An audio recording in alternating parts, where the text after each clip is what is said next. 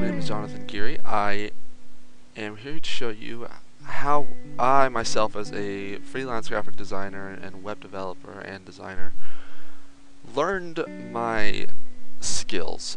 I didn't go to school for anything I know how to do. I've learned everything on my own, which is both good and bad for other reasons. That'll be in a different video though. And I'm just going to show you what I did to move from barely knowing anything to learning almost everything.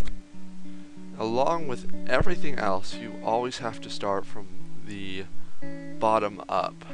You're not going to know something right off the bat, and that's obviously where practice comes in. You have to really practice. You're not going to, after this video, you aren't going to be like, oh my gosh, I could do everything he does. No, that's not the case. You still have to practice. It just takes time and a real understanding for what you're doing. So let's dive in. We are first going to approach other online graphic design communities. I've gone through a couple in, obviously in my many years of doing this, so there are quite a bit out there. I'm just gonna see if I can find anything searching graphic design communities.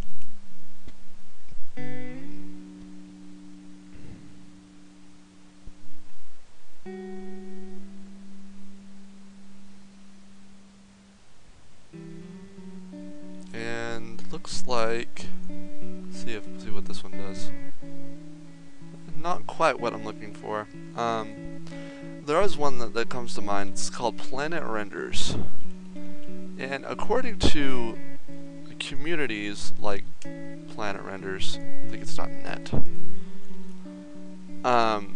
Yeah, it's changed quite a bit since I was last on here. It's been a couple years, but these are what renders are, and I'll get to that in a minute. At Planet Renders, there's the forums, and you would first introduce yourself. That's what I would do every single time I started a new community or forum for graphic design. I would always post here first to kind of get in touch with the community and really be part of the community. And then down here, there's design talk. You can talk about what you're lacking or what other people think would be best when you're trying to make certain designs. Graphic critique, show off your SIGs. There's that term again, SIGs. It's also known as tags. It's what people use to graphically show their interest or their fan art in their own artistic way through their graphic design skills, or even through a friend. It's called gifting.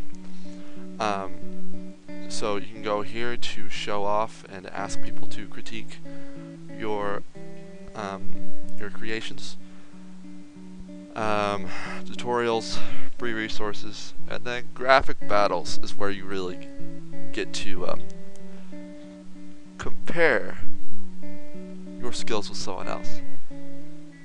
Now, that may be very, I want to say, degrading for your skills in some ways, but in other ways it's actually really good because you know where you stand in the game as far as even just this forum. You can go to multiple other forums, and they're going to tell you, and the battles are really going to tell you where you're at. But another thing is it actually doesn't really matter. What really matters, the bottom line is, you create what you create. People are going to like and dislike your work no matter what. Okay? So even if you are really good at something, some people are going to say, I don't like it. Okay? I get that a lot. And a lot of people, for some reason, don't seem to like what I do sometimes. And that's fine. I create stuff in a certain way, and so do you. So, with that said, battles are for you to put it out there and go, okay, what are they going to say about my work? What am I going to be ranked as in this community? But It does and it doesn't depend on your skill. It really depends on the people you're dealing with, because even if you go to another forum or community and you post, some people are just going to give you crap just because they can. They really don't care. And that's, I guess that's fine, but you aren't going to get the critique you need doing or posting on those kind of forums. So please be careful with that. Alright, so there's that, planetrenders.net, and if there are any others, I'll post it in the description. For the next category, we are going to do finding high quality designs and studying them.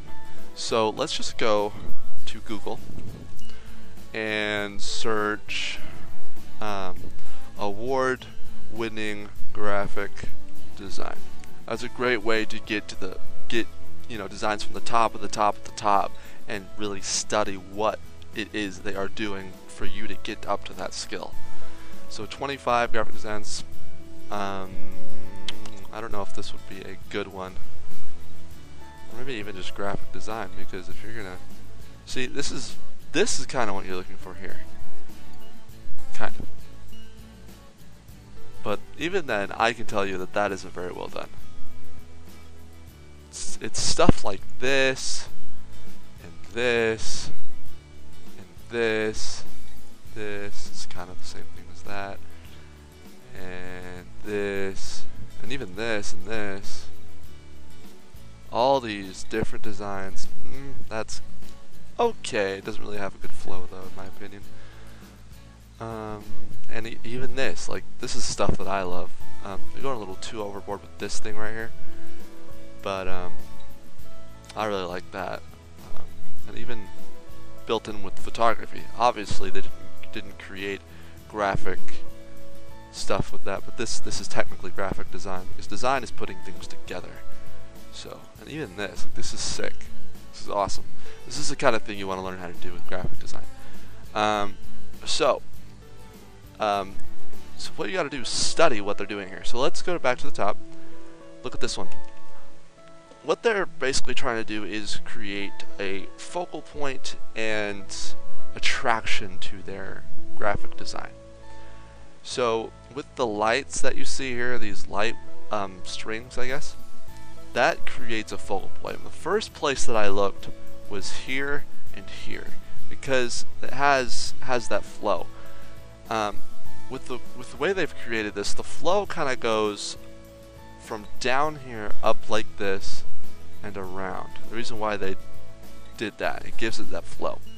But if you were to do renders, which is what we'll talk about next, if you were to look at renders, you have to kind of build your own flow, which is where the creative comes from. So, and then this is at an angle.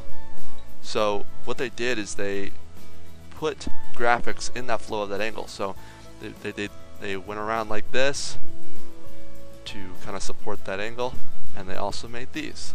And the graphics that go in that direction to support that angle as well. So that is considered flow. Let's see if I can find a good one for focal points. This one kind of has a negative focal point, because it nowhere else really has a black area except the face and the hand. And that gives like a kind of a poppy, like, oh, that's the first thing you notice, because it doesn't have any really big light structures or areas. So that's going to be the first thing you notice. This kind of graphic design really ties in with website design as well, because it shows information in a way that gives the viewer ease. And the only time you really view information is on the web or on a poster or business cards like this. And when you are showing information or showing like a logo or anything, the key is to give it enough space. You have to really get a feel for how much space you're giving the edges and the information in between. So if this business card was all crunched up and the information was right along the edge, it would not look as appealing, not at all. So it's really depending on space. You need to get used to where people place things, how far they place them away, if they don't place them too far, if they place them just enough, and stuff like that. See, even here, spacing is a big deal. and then the design obviously goes off the page, but that's the idea. He wants to give it an edgy design. I don't know if my terminology is going out of whack, but whatever. What the 3 key points you want to really get out here is flow, focal points, and spacing. If you learn those 3 things and learn how to really master those 3 things, there's not much you can't do. Another thing on the list that I just remembered is obviously your artistic value. You need to learn how to be very creative and use all these different tools and all these different ways to make things move in a certain way, make things look a certain way, and that's also a big deal. Okay, so next we are going to go to rendering images. Now, rendering images is a tedious job. So let's say we wanted to make a tag or a sig. I apologize if I didn't mention what the definition of tags or sigs are, but I believe I did. It was, the graphic, basically rectangles or squares that show your artistic skill when you're posting on forums. It'll show right below your message, which kind of gives you that signature or feeling, and it also is known as a tag because you're creating a small graphic signature. So it kind of ties in this, in a similar way. Next, obviously, like I said, is rendering images. And let's say I wanted to create a tag of Iron Man. So let's do that.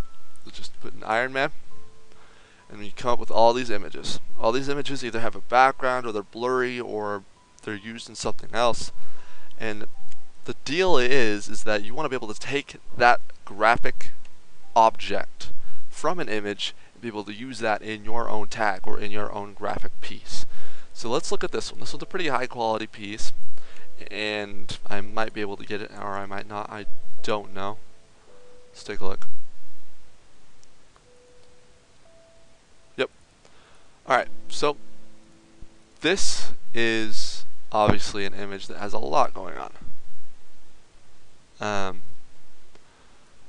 Let's go back to planar renders. I'll show you what they do here. Let's pick a good one, or a relatively modest one here. Well, this is alright. That'll be alright. So basically, what this is an image that has a transparent background. You'd be able to use this anywhere in your tag, which is good because it's very smooth and it's very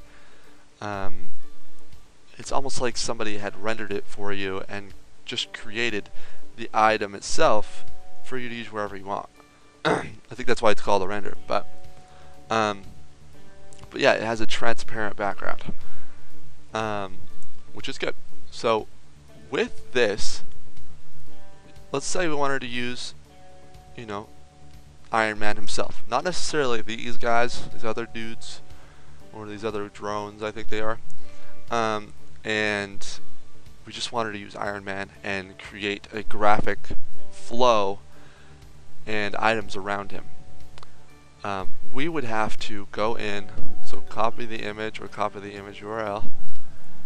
I use GIMP, I don't use Photoshop, so let's go into GIMP. There we go. Alright, so now we have it. So you really need to get used to and familiar with the pen tool if you're going to be doing any rendering or cutting out objects or images or anything. It's similar to, I really know how to use the pen tool in GIMP. It's also known as the paths tool, but in Photoshop it's called pen tool. And what you do is you click and drag, and it creates a formed line with a certain dynamic flow. So if I were to put another one down here, it would give it an edge because of these right here. If I were to put it out more, obviously it changes the edge. So you basically get to create a flowed line, not a jagged line, but a flowed line. And here with this, you can create pretty much any object you want. You can't do that with a freehand tool. You could try, but it'll be very edgy. See? Look at that. It's choppy. But here you have a smooth line, which is what you want. But with that, you're going to want to go around all these objects. Let's start here. Go around the edge of the object. And do your best to keep the quality of the edges. Stay on the edge of the object without selecting the outside, or also known as negative space. I'm just gonna do a little bit here. Show you what I mean here. Meh. Okay. I used to do this all the time because there are things that I wanted to use, but they didn't have a render for them. Like certain girls I wanted to use as a signature, certain anime characters and whatnot that I wanted to use, but they weren't in the library in Planet Renders or anywhere else, so I had to make it myself. So I really learned how to use this tool. So let's just go from there over to here and just do this.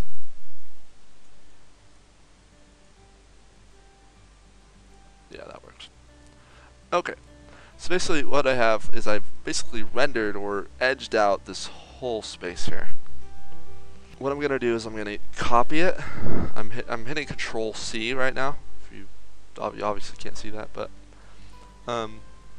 or you could go to File, be slow about it, File, or not File, Edit and Copy, and then go to a new layer. I'll just new layer, or make a new layer, which is where you hit here, and name your layer, or don't, which is fine. Just do this. Hit new and hit enter. Well, the reason why this object is because that's what I used to name it before. And then you paste it, which is Control V, or obviously edit and paste. And I may have tried to copy it when it was in an empty layer, so let's try that again. Nope, there we go. There is your rendered object. As you can see, it just shows the object. You don't know if there's a background here. Let's add white in the background. See? I mean, you can see a little bit here, which you could go in and fine-tune that like this. Oops. Wrong tool. Go in and fine-tune it like this.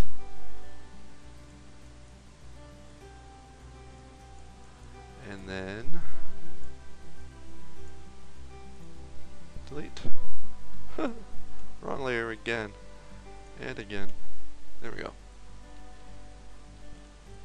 And that way it doesn't have that dark edge like it was cut out from something. It looks like an actual object in the design. So that's how you would render. I'm not going to do the whole thing obviously because that would take so long. But that is how you render. Okay, and you just practice that until you get really good at it. If you have any other comments or questions about rendering, just go ahead and hit me up in the comment section below, and I will show you how to do certain things. Like this hair up here is going to be crazy to try and edit, so you may need to do a certain technique for that, and I can show you how to do that if you really want to know. But if you know how to do it, then you're all set. Next is layer modes. So let's say I just use this image anyways for a render, or for a tag. Tags, I like my tags as 150 to 300 or 350. Well, the opposite of that, switched. So like that. And then what I do is I paste it in a new layer. So I'll just call it render, to say if it was a render. Resize it to the size I'd like, and place it in a very designed way, so make it look kind of cool. Like that. Hey. There we go. And then, voila. I'm going to sharpen it a little bit though, because it looks a little blurry from the resize. Hands sharpen. And sharpen that baby up. There you go. Alright. So now, what you want to do is try to find textures like galaxies or clouds or anything else for that matter, like lights, that will give a good texture to your tag. There we go. Something like this that has quite a bit of negative space, so that way you can utilize the negative space to your own advantage when you're doing your tag. So when you paste this onto a new layer, you don't want it to look like that. Even when you start cutting things out, you don't want the image itself to be showing. You want it to be in with the design. It's quite a big image here. So right now I'm just changing the opacity to see where it sits. And I think that's about right there. But you don't want it to be like that, obviously, and you don't want you to just erase things and try to make it work the best, kind of like that. I mean, that's fine, but it does not look as great as you would if you did something like this. Obviously, I mean, look at it. It's so much better if you use these layer modes up here. Mode. Brr. You have so many options, and you can always just toy with these right here. I'm going to do the clone tool, hit control to set my spot for cloning, and then just write these out, and then smudge.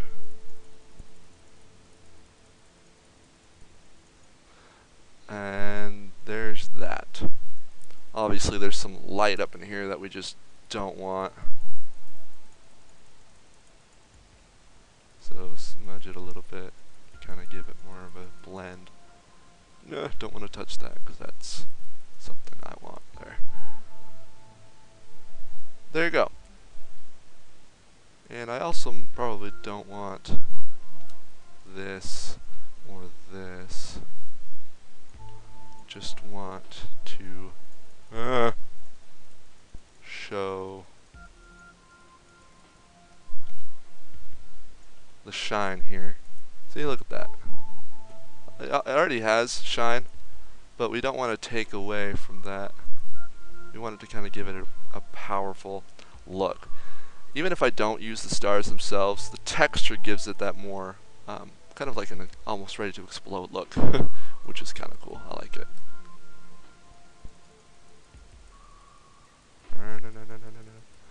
And I apologize if I'm going a little too fast, but that's the way I like it. Anyway, that's one way to do it. And even with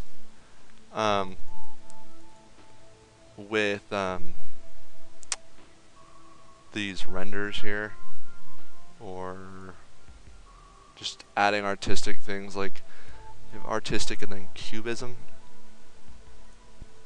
that could even give you some value to your signature or your tag.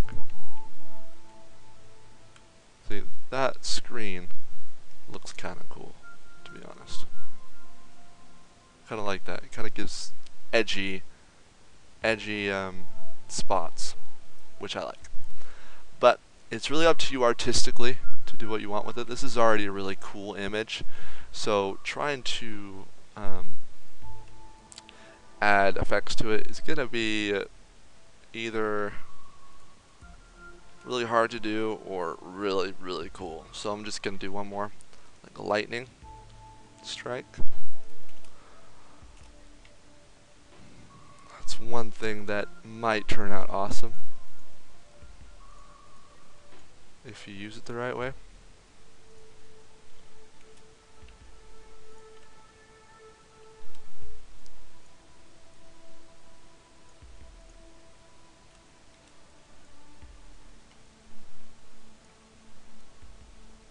See, that looks kind of cool. Let's leave it down this way so I can cut that off and it won't be noticeable. Sorry, oop, my bad.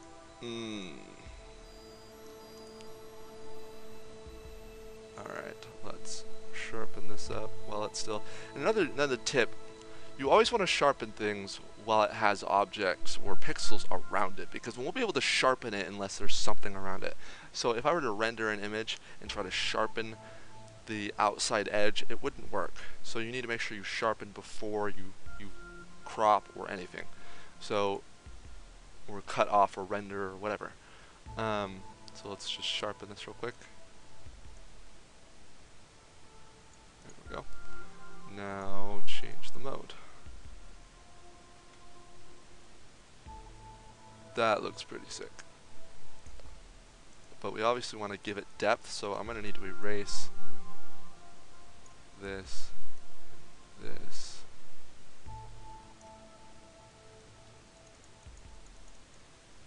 And still give it that.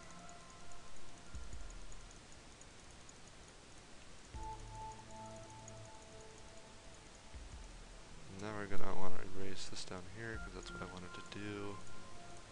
And there.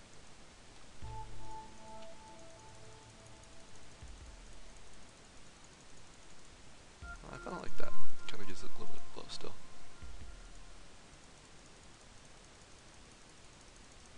And then with that, you can add in. Let's actually change the color of this.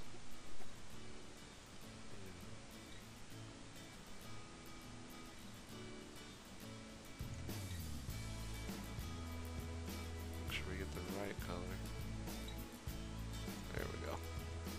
All right, now. That's still a little green. Let's try that again. There we go. Alright. And then use some of this color to kind of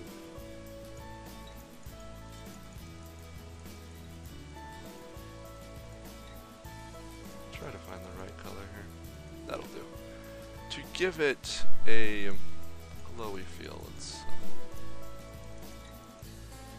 now, as you can see, all the stuff is yellow, and we don't want that. Or orange. All we want is the lightning. The blue lightning.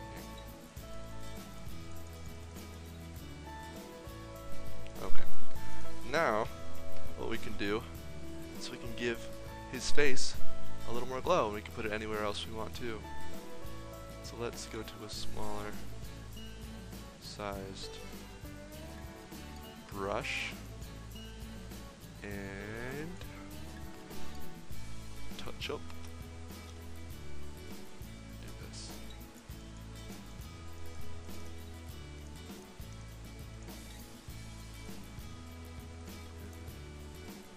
A little more.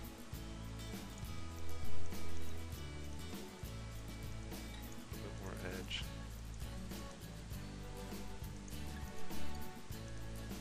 Go. And then opacity. Maybe a little bit of blur. You always want to use Gaussian blur because Gaussian, I don't know how you even say that word, to control how much blur you actually give the object. Let's actually use a mode for this too. There you go. So now, his chin has a little bit more blur and his eyes a little more shine. Anyway, that's just a couple things you can do to a tag, and you can add some text. Maybe let's just do that real quick, just for fun. Iron Man. That's definitely not the text we want to use, but that's all I have to do for now. Let's see.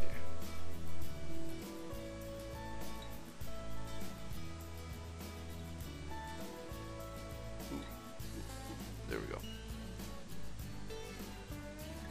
You usually don't want to use text in your tags because it distracts from the artistic value. But I'm just going to do it in here just to be fun. So outline. And with the cool thing with GIMP is you can really adjust selections. So you can even grow the selection one to give it an outline, which is cool. I like that.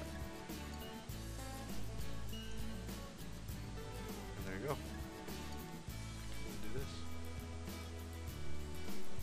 And then one other really cool thing is you can alpha select, or basically select all the pixels in one layer with this. You right click a layer and alpha to selection. It will select every little pixel, no matter where it is, no matter what opacity it has, and it will select it. So that you do that, and then shade, and then go to the gradient tool and select FG, which is foreground color, to transparency, and give it a little bit of edge. This needs to be above. There we go. And there you go. Iron Man. Alright, so that's it. I don't need that. So there goes layer modes. I already told you about tags, and I'm actually going to design a whole tag in my next video to show you how I do it. I have not designed a tag in a while, so it may be a crappy tag, but we'll have to see. Anyway, thank you for watching. This is probably a very long video, and I apologize, but I appreciate if you watched all the way through. Go ahead and hit that subscribe button if you want to see more. I will definitely be posting more YouTube videos later after I get the equipment I need. But for now, this is all I can do. But yeah, hit that subscribe button and hit the like button if you appreciate it. I will see you or talk to you in the next video. See you later. Bye.